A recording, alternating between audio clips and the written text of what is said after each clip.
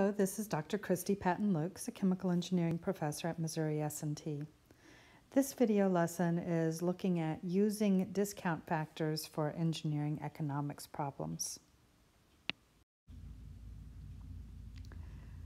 Let's look at, again, this table of discount factors from our textbook. We had introduced these in a previous lesson, and the way that we use these is that we see these as a way of multiplying, and in fact, if I wanted to take something where I had a present value and I wanted to turn it into a future value, then what I would do is I would simply say I would like to multiply by f and divide by p, and this is the way we define this discount factor.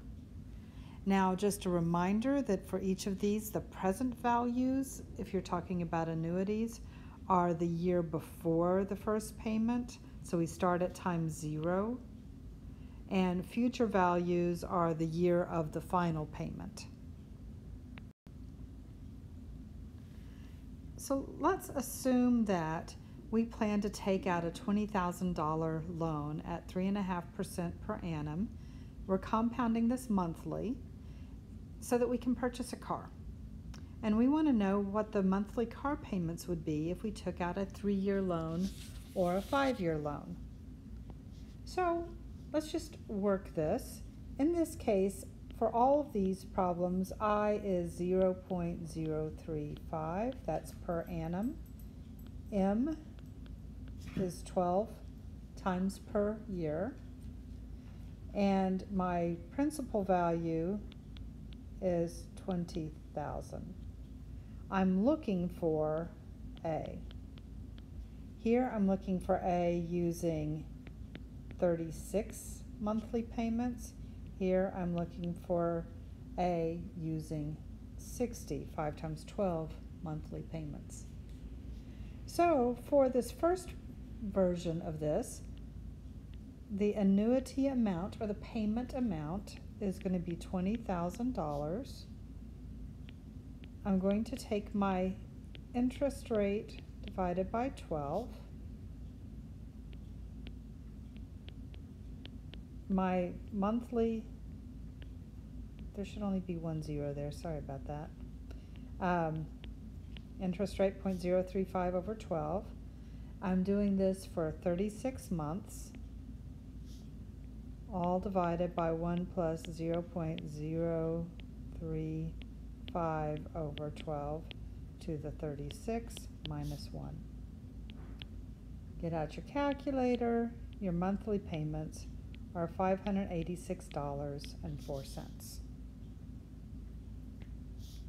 If I repeat this for 60 payments, then what changes is simply the number of payments.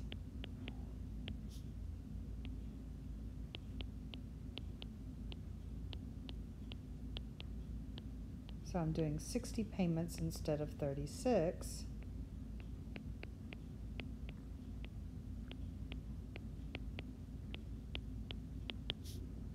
And of course, the amount is less. It turns out that this time the amount is $363.84. So how much interest is paid?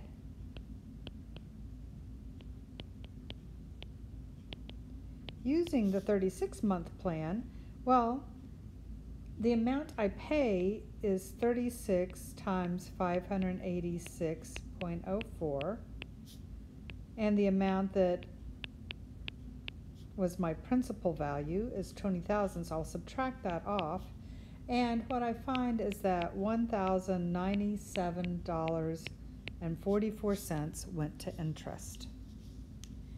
Using the 60-month plan,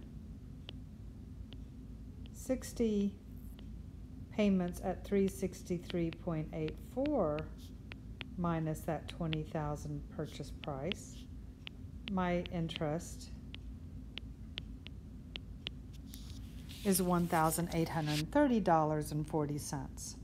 So yes, I lowered my interest or my monthly payments a lot, okay, but I also increased the amount that I paid in interest. And so these are the sorts of things that you might use on a very practical basis to help make decisions for your future. Let's look at another example. You're going to very shortly be out of school and having opportunities to invest some of that salary that you'll be bringing in. So currently the maximum amount you can invest in a Roth IRA is $5,500 a year. And let's say you start doing this at age 25 for 40 years. If you can achieve an 8% per annum interest rate, how much would you have at age 65 in future dollars? So in this particular case, my annuity is $5,500. My interest rate, and we'll just do this with simple, not compounded, or it's compounded but annual interest rate, 0.08. And I'm going to do this for 40 years. Okay? And I want to know the future value. So the future value is going to be the annuity amount. And I want the discount factor. I want to get the future value based on an annuity using an interest rate of 0.08 and 40 years. And if you use that in the formula, I'll trust you to go back and look that up.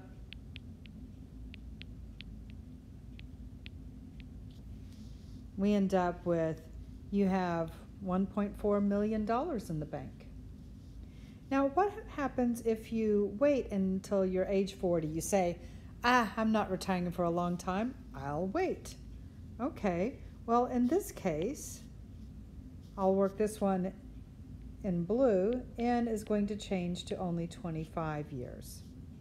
And so therefore, this time, I'm still only allowed to invest $5,500 at this special deal, okay? It's still future based on an annuity. Interest rate didn't change, the time period changed. And in this case, I end up with $402,000 and change. So way less than half, okay? So I'm going to use this as an opportunity to encourage you that you will start investing and saving money for your retirement early, because clearly we can see the effect of starting young. Even if you were to take a year off in there and not invest anything, you would still do better to have started early. So this concludes this lesson. In our next lesson, we're going to look at a gradient series where the amount of our payment is not uniform but grows at a uniform rate. So thank you very much for your time.